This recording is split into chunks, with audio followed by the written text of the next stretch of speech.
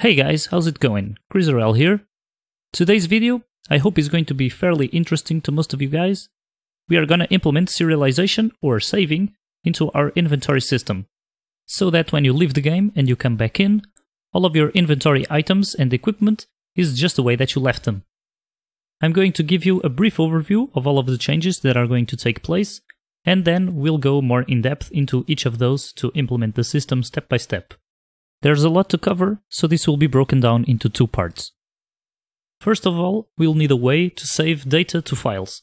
So that comes in our file read-write class that implements two methods, write to binary file and read from binary file. The name of the functions and the code in them is pretty self-explanatory. Then we'll need to create a few classes that will contain the actual data that we want to save to files. We want to save items and their amounts. After that, we'll implement a class that glues both of these together, which simply implements two methods, one for saving and one for loading, that receives or returns our save data from the path that we choose. Then we'll make the item save manager.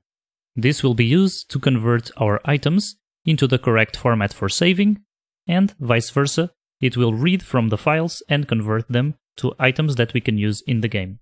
It will be able to do this for both the inventory items and equipment items. And this will be the end of the first part.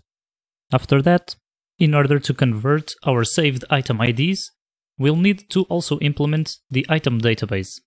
This, as the name implies, will store a list of all the items that we have available in our game, so that we can retrieve them by simply supplying the respective ID. And finally, we'll make use of our item save manager in the character script to save and load our equipment and inventory. So let's get right into it and start by creating a new folder. In this folder, create our file read-write script. This is going to be a static class with only static methods. I'm going to copy those methods from my notes because they are pretty self-explanatory. We just need to import the system.io namespace and the BinaryFormatter namespace. This will write an object of any type to the file path that you choose. First, we need to open the file using filemode.create. This will create the file if it doesn't exist, or override it if it does already exist. Then we create a new object of type BinaryFormatter, and we use it to convert our data into binary and then write it to the file. To use the BinaryFormatter class, we need to include this enormous using statement up here at the top. The read method works very similarly, where we open up a file, we read from that file, convert it into the object of the type that we chose, and then return it. By wrapping our file.open calls in these using statements, it will automatically close the file when the using statement ends. This saves us from having to call stream.close explicitly. Now let's create the classes to represent our save data. I'm going to simply call the file item save data. We can start by deleting the entire contents of that file. Then let's use the system namespace. We'll create a new class, and this class will represent the data that we need to save for one item slot. We want to save the ID of the item in that slot, and the amount, in case it's a stack with several items. In order for this class to be used for saving and writing to files, we need to have the serializable property above it. Before we move on, let's discuss the two ways that we could use to save our items. As always, none of these ways is strictly better than the other, they simply have advantages and disadvantages. So the first way is the way that I chose to do it, which is by saving only item IDs. The second way is to save the item object in its entirety. One advantage of this way is that if we decide to allow players to modify items to their liking, like by adding enchantments or gems for example, by saving the item object in its entirety, we will automatically be saving these enchantments without any extra work on our part. As opposed to the first method, where we're only saving item IDs, and the item IDs are only referring to the original item without any custom player modifications. So if we're using the first method, and we need to allow players to make custom modifications to their items, we'll need to add a few extra variables to the save data in order to cover that. On the other hand, this first method also has a few advantages of its own. First of all, probably the most obvious one, is that it's simply less data to save. It's just a simple string. Another advantage is that if we decide to update our game with a patch that changes the properties of some items, by saving only the item ID, as long as the items are updated in the game files, we will retrieve the updated item by using its ID without any extra work on our part. As opposed to the second method, where we saved the entire item object, meaning that we saved the item object in the state that it was before we updated our game files. So we would need some extra code that would run at the moment where we load a save file to also update the items in that save file. Given both of these scenarios, I personally prefer the first method where we save only the item IDs. So let's continue with our implementation.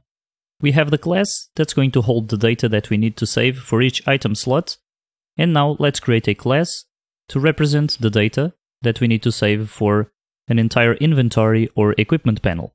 Essentially, it's just an array of item slot save datas. Let's also implement some constructors to these classes to make them easier to use. After this, let's make our itemSaveIO class. This is going to be a static class as well, and it's going to serve as the connecting point between our fileReadWrite class and our itemSaveData classes. The correct folder to save files in Unity is given by application.persistentDataPath. Let's cache that value in a static constructor. A static constructor is a special kind of constructor in C# that will run automatically the first time any static method or variable is accessed from that class.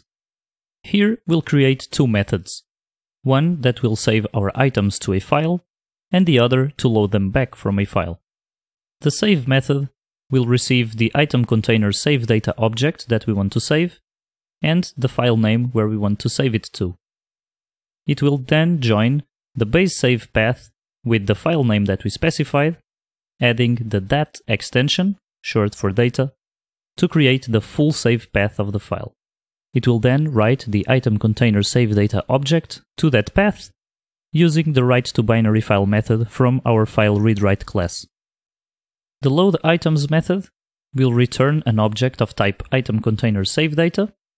It will then construct the full file path from the file name that we gave it and our base save path, verify if the file that we want exists. If it does, it will read the itemContainerSaveData object from that file and return it to us. Otherwise, it will return null. After this is done, let's move on to our itemSaveManager. This will be the class that converts our player's inventory and equipment panel into the savable format and then calls the corresponding methods to save them into files. For now, we know that we want essentially two different files, one for the inventory and another for the equipment panel. So let's make two variables for that. So let's start by saving items. If we think about it, saving items in the inventory and the equipment panel should be about the same thing. It's just a matter of converting their item slots into our item container save data format. So let's create a method that does exactly that. It will receive either a list or an array of item slots, a file name, then convert those item slots into our item container save data format and save it into a file. This will receive an argument of type iListItemSlot. iList is an interface that is implemented both by arrays and lists. This means that if we use an argument of this type, we can pass into this function either an array or a list, and it will work exactly the same way. This makes our code more generic, which is a very good thing. So first, we'll need to create a new item container save data object.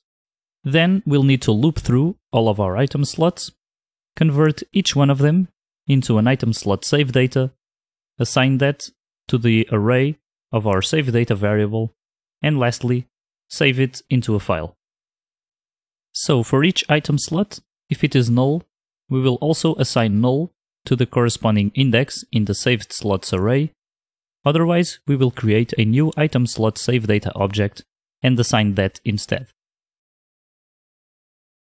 And now we'll need to create a method that specifically saves items from the inventory and another method that saves items from the equipment panel.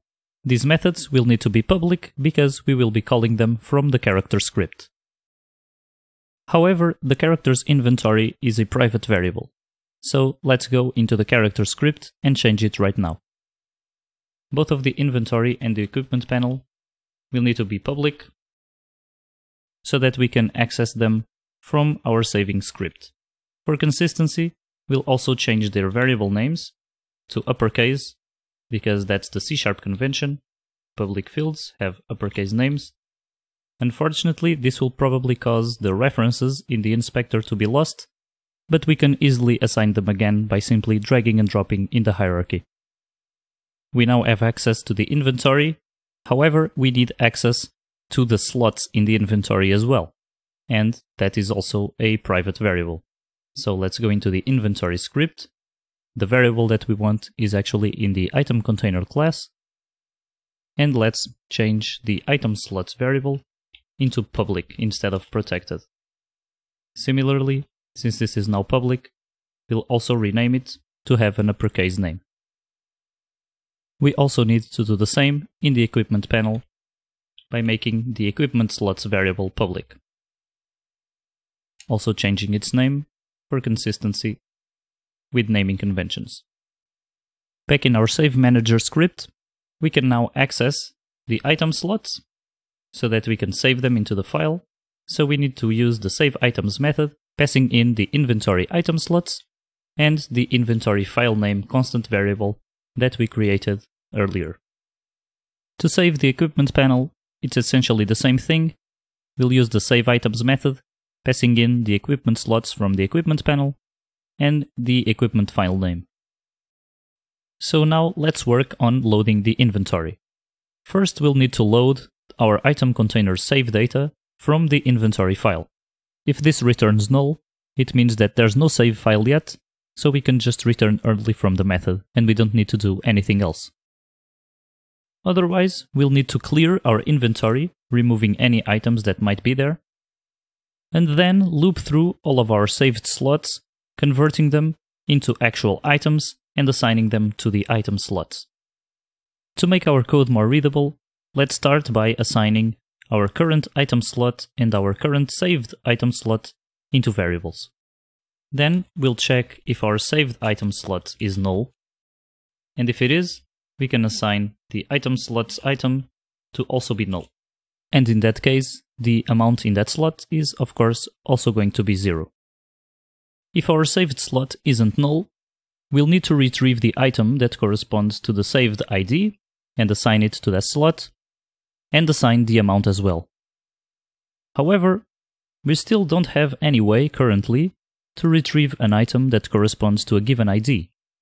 So let's leave this blank for now, and we'll come back to this in the next episode. To load the equipment panel, we'll need to do a very similar process, although with a few differences. It starts out exactly the same.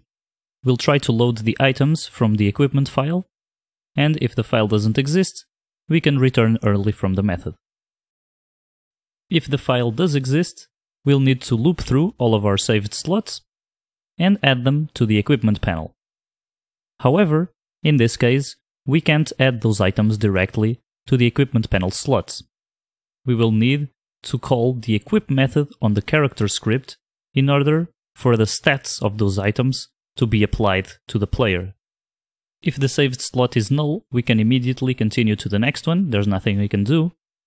If it isn't null, we need to retrieve that item, which we still don't know how to do. We'll get to it in the next episode. For now, let's just assign null so that we avoid errors from Visual Studio. And here we'll want to call the character's equip method. But once again, that method is private. So let's go into the character script and change it to public. We'll need to give that method the item that we retrieved, casting it to equipable item. But if we take a closer look at the equipment method, it requires us to have the item that we want to equip in our inventory. If it cannot remove the item from the inventory, then nothing will happen. Ideally, we would change this method to allow us to equip items from anywhere, not just from the inventory. However, that is outside the scope of this video, so we'll need to come back to that later. For now, we will use a workaround, which is adding the item to the inventory before equipping it. So this completes our item save manager, and with it the first episode of our saving system implementation. I hope you have enjoyed this video, and I hope to see you in the next one. Cheers!